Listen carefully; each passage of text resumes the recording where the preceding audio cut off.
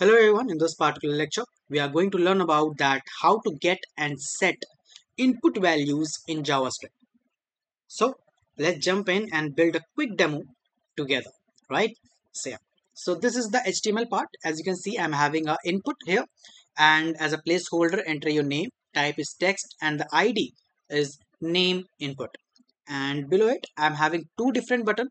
One is for getting the value and second is for to set value, right? So as you can see here, the button 1 is having id as get button and button 2 is having id as set button, and below it we are having a paragraph whose id is output. So this is here we will get and set the values and it will be displayed to you, right? So let's go to the JavaScript and see that how it actually works, right? So let's create the whole functioning of it. So initially where we will write const name input equals to, we will use a do manipulation. So we'll write document dot get element by id bracket. Inside of this we will write what, this name input, right? So let's write it here like this. Now similarly we will create it for all the different ids. So let's just copy it, or let's just copy the whole line, right, and paste it 4 different times. And let's name this as get button, right, and this as set button, and the last one as output, right, like this. So we are having 4 different elements, right?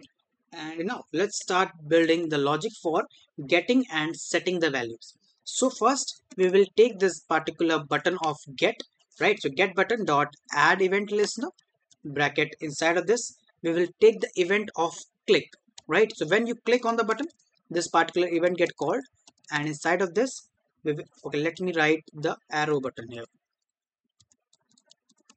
right? Now inside of this we will write that const value, we are taking a variable value equals to name input. Name input is what, that input field in which you have entered the text whatever you want, right? So const value equals to name input dot value, right? So whatever value you have entered inside of it, so it will read the inputs value, right? After that we will put what, output dot inner text equals to, let's take it back it, right? So you texted. Inside of this let's take a template literal like this, and we will write value, right? So value is containing what, whatever you have entered, right? And when you click on the get button, it will do what, it will show that particular input text inside the output paragraph, right? After that let's create the function for the set button also, right? So set button dot add event listener bracket. Inside of this we will write same, the click event comma the arrow function as name input dot value equals to hello world.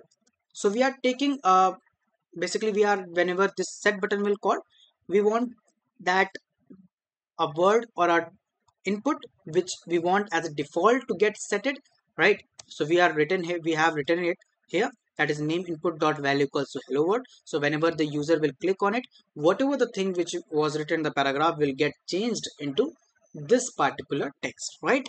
So yeah, after that output dot inner text equals to input value changed, right? So when, basically when you click on the set button, the input field will have the value as hello world, and your particular output in our text will say input value change. Now let's see that how it actually works. So let's go to our basically website, and you can see it is having an enter your name, get value and set value. So if I write Piyush Gupta like this, and when I click on get value, right? So why it's not working? Let me see. So we have done a little mistake, that is we have not changed the ID of it. So let's change the ID as output like this. Now it will work fine. Let's go to the website again, and you can see. Now let me write the name again here. That is Piyush Gupta. If I click on get value, you can see you texted Piyush Gupta. Now when I click on set value, you can see the word inside the input field has changed to hello world now, and the paragraph is saying input value changed. And when you click on get value, you can see automatically it get set it to the hello world, right? So this is how we can do the getting get and set of values with the help of button in HTML and JavaScript. I hope you understood the concept very clearly. If you do, then you make sure that hit the like button, and thank you so much for watching. We will meet in the next video very soon. Till then, goodbye.